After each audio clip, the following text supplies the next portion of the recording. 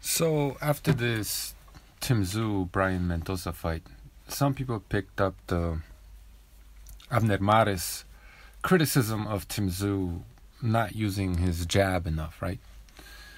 Now, as per usual, it's a lot more complicated than that. It's easy to look at punch stats or what a guy is doing and say, well, he needs to do this or that more, right? Without understanding why it is that he's doing what he's doing, how his skill set, lack of natural ability, or maybe too much certain kind of ability, his physical and technical skill set, basically, right? His stature, arm length, how that actually dictates what it is that he's doing, what sort of strategy, what sort of tactics he's bringing to the table. You know what I mean? It's these takes tend to be very reductionist and don't take into account what's actually happening, right? At the end of the day, Tszyu beat Brian Mendoza's ass. I gave Brian only one round in this fight, the fourth. He got pushed back, and in the early rounds, he was very competitive. He was competitive throughout, more so early on, and was landing a similar amount to Tszyu. Maybe outlanded him in a couple of those rounds, barely. But Tszyu bossed him. He bossed these rounds. I give, when rounds are close, the aggressor wins, right? Secondary scoring criteria. Anyway, let's talk about, hopefully I could show you this little bit without getting my video taken down. It's been a minute since we did a film study. But let's talk about why Tszyu did what he did, right? Didn't use his jab as much as some people would have wanted him to. So Tszyu was the shorter man here, right? With slightly shorter arms.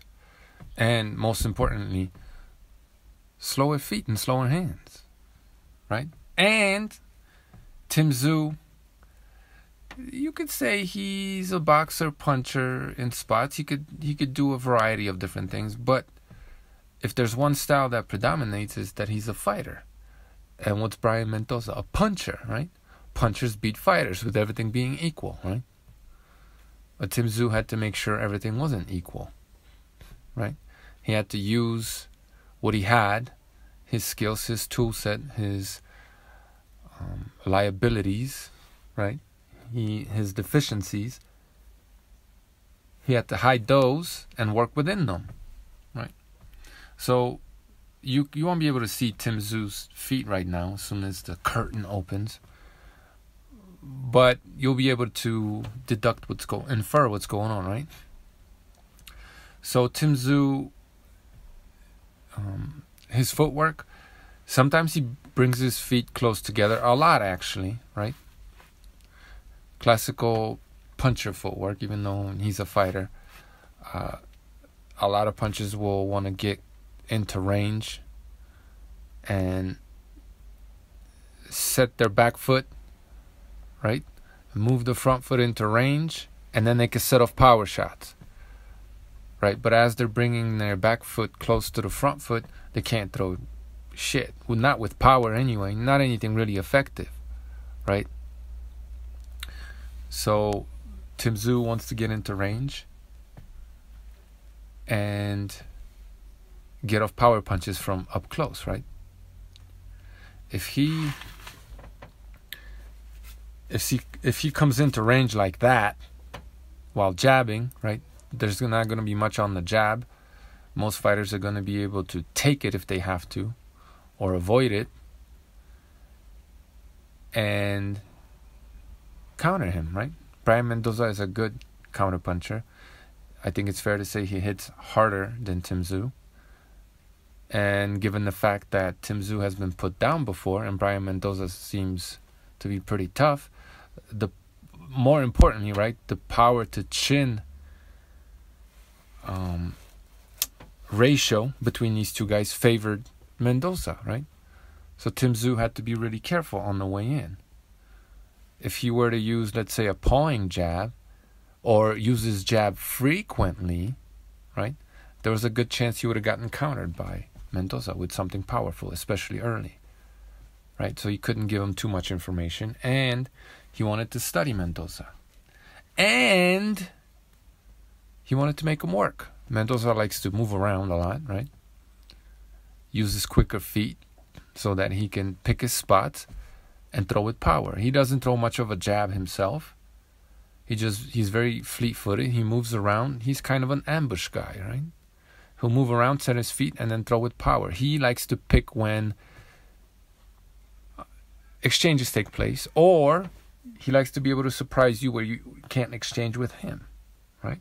He's a mobile puncher that will exchange, but he wants to exchange on his terms, right? So he takes his time. He doesn't throw a lot of punches, and that's how he's able to keep his power late and just throw harder on average by throwing fewer punches, but more powerful each and individual shot. And Tszyu made him work, right? So Tim would just walk into range a lot of the times without jabbing, right? Because if he's walking into range and jabbing a lot, he's likely to get countered, especially early, by this guy who's gonna have more power early, right? And who hits hard. So he made him work so that his power wouldn't be there later on, or wouldn't be the same. He dictated to him when Brian Mendoza would throw punches, so he couldn't set his feet, right? And because Tszyu has slower feet, he's got slower hands, he has to fight within his limitations to take away Brian Mendoza's best attributes. And that, in this case, meant walking in behind a tight guard without jabbing, right? Because that would have been more dangerous. Covering up and making Mendoza work, right? Making him sweat. Taking the play away from Mendoza, not allowing him to, which would have been a lot easier for the faster-footed, faster-handed, harder-hitting Mendoza, who's mobile and a mobile puncher. If Tim just went in behind a shorter jab with slower feet, right? Not as fleet-footed, less lateral movement, right? That would have given Mendoza a lot of chances to hit him on the way in with big power. So Tszyu wouldn't expose himself. He would walk into range where Mendoza had to punch out his gloves, and then that allowed Tszyu to take the play away from Mendoza and pick his spots, not get countered, right? He was dictating.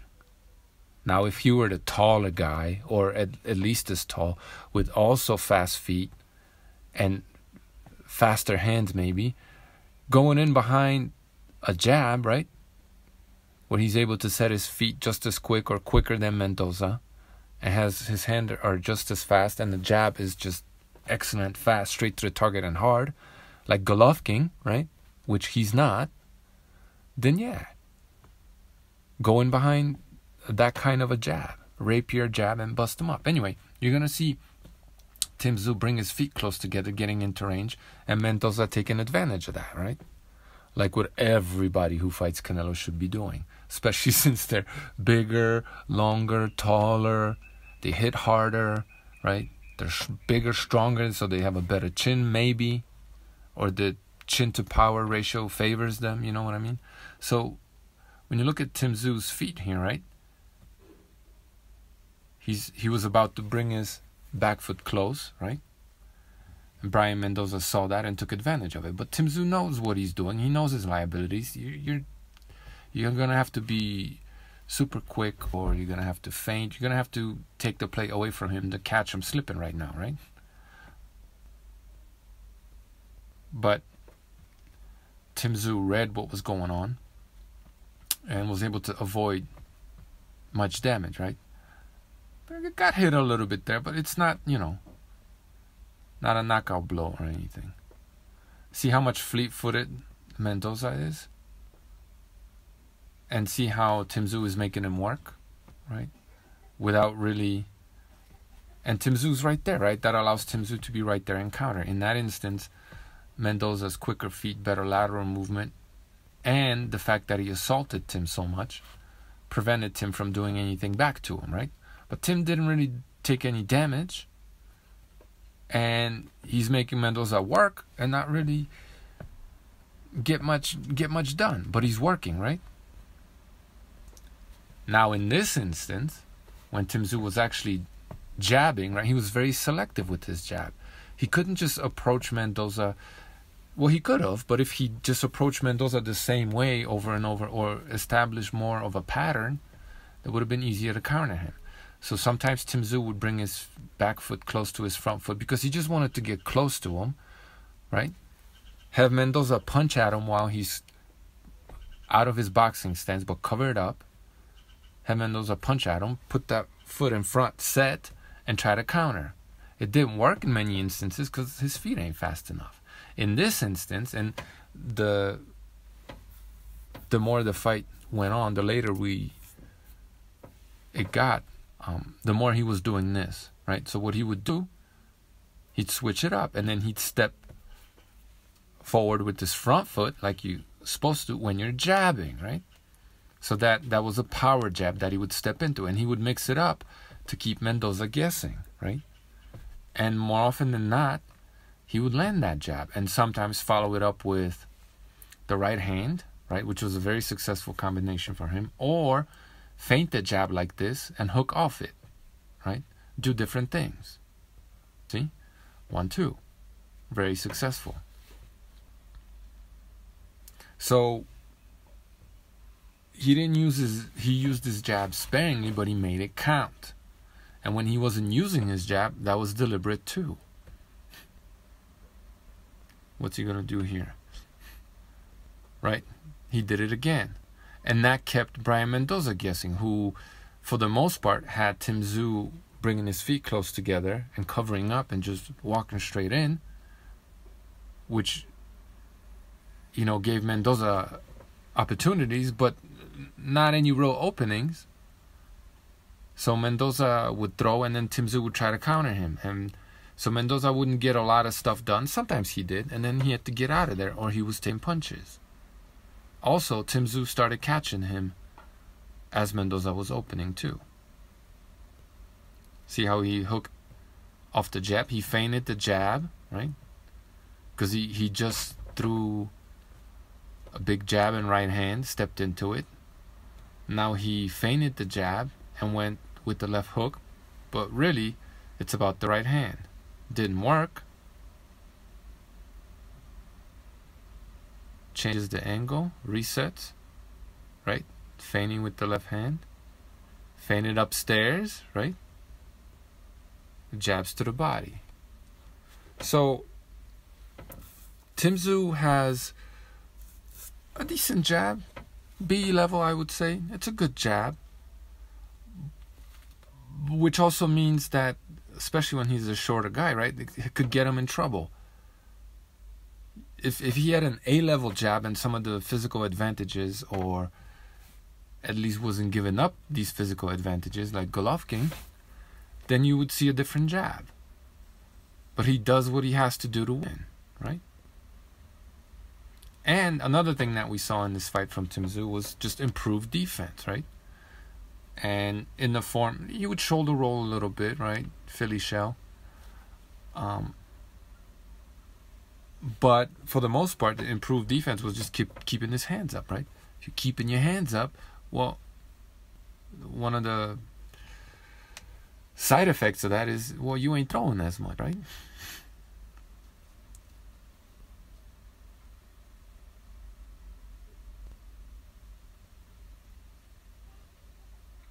So, Tszyu is not Golovkin, right? He might be built like Miguel Cotto, right? Short for the weight, stocky, blah, blah, blah. But he doesn't have Cotto's fast feet. He doesn't have Cotto's hand speed. And he's not a turnaround southpaw with a strong hand in front, right? And he doesn't have that kind of amateur pedigree that Cotto had, and doesn't have that kind of style. He fights the way he does. And this isn't me saying that, obviously I already did, that Tszyu's jab is perfect, right? I'm not saying that he couldn't improve his jab, right? But just saying, oh, he should jab more, well, that's not how you improve Tszyu, right? That's too simplistic.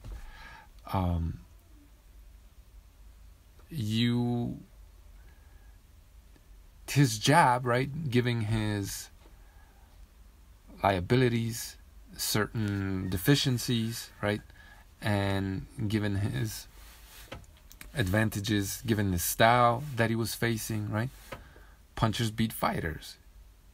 So you have to limit what you give to the puncher, right? You have to limit the information you give him. Maybe that's one way to approach it, and make him work so that you get to study him and see what it is that he's doing, right? Just walk in with your hands down and watch what he's doing. Pay attention to what he's doing and try to work off of that. Make him work, right? Take the play away from him. Dictate. That's what he did, right? He was puppeteering his opponent, making him fight the way he doesn't like to fight, right? Making Mendoza punch when Mendoza really, maybe in many instances, didn't want to punch, but he had no choice, because Tszyu would just walk into range and would fucking hit him. So Mendoza had to show him something, and Tszyu was just keeping his cards close to his chest. Tszyu was, and working off what Mendoza was doing. And once he figured him out a little bit, then he started jabbing more, started mixing it up and using a good jab. Could he have done that more? Well, yeah, but the way he improves his jab and, uses it more, well, first he has to fix his footwork, improve his foot speed, right? Improve his footwork, work on hand speed, work on feinting, right? There's a lot of things that come before the jab. A good jab happens, right? Again, just saying throw more jabs, he probably would have gotten put on his ass if he just came out there jabbing, looking to have a jabbing contest. Mendoza would have danced around him, picked a spot when Tim was maybe reaching a little bit with the jab, and counter with the right hand over it, right? There's more than one way to skin a cat, and this these reductionist takes or one size fits all approach obviously don't work in boxing, right? So no, not a perfect performance. Tszyu's not a perfect fighter. Yes, he should improve his jab, but let's understand what it is that he's doing before we could actually criticize the guy and give him pointers on how to improve the jab, right? Because again, just throwing more jabs, he probably would have lost the fight. I'm just saying. Thanks for watching.